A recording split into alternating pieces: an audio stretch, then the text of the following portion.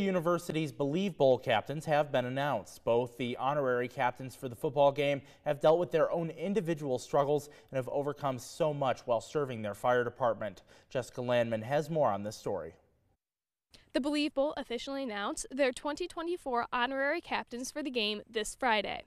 Both these firefighters have faced life-threatening illnesses and have received help from the Believe 271 Foundation. The first captain is Utica firefighter Esser Kanya. First up, Esser Kenya, Utica Fire Department. He was hired on April 1st, 2018. He became a paramedic on July 22nd, 2019. He was honored as the Utica Post 229 Firefighter of the Year in 2019 and 2022 for his heroic efforts, work ethics, and always going above and beyond. But his true heroism comes with his fight against cancer. Esser continues to perform his job with the Utica Fire Department that he has done while courageously battling his liver cancer diagnosis. Our honorary captain from the Utica Fire Department, Esser Kenya. The other honorary captain for this year's Believe Bowl is Sylvan Beach firefighter Colin Isom.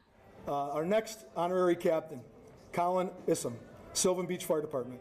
Firefighter Isom has been in a battle over the past 6 months, visiting healthcare facilities across the Northeast. Colin has been limited in his duties, not only at the Sylvan Beach Fire Department, but also with his position at the Norwich Fire Department.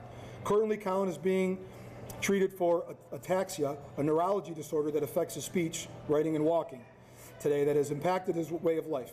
Future medical trips to facilities across the United States will be in firefighters Isom's future. Honorary Captain Colin Isom.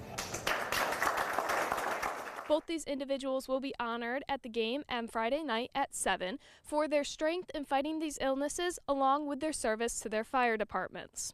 Reporting in Utica, I'm Jessica Landman, Eyewitness News. Coming up later tonight on Eyewitness Sports, a Kansas City chiefaholic has been arrested. What he's accused of doing and why he did it, along with this weekend's lineup of NFL action when we come back.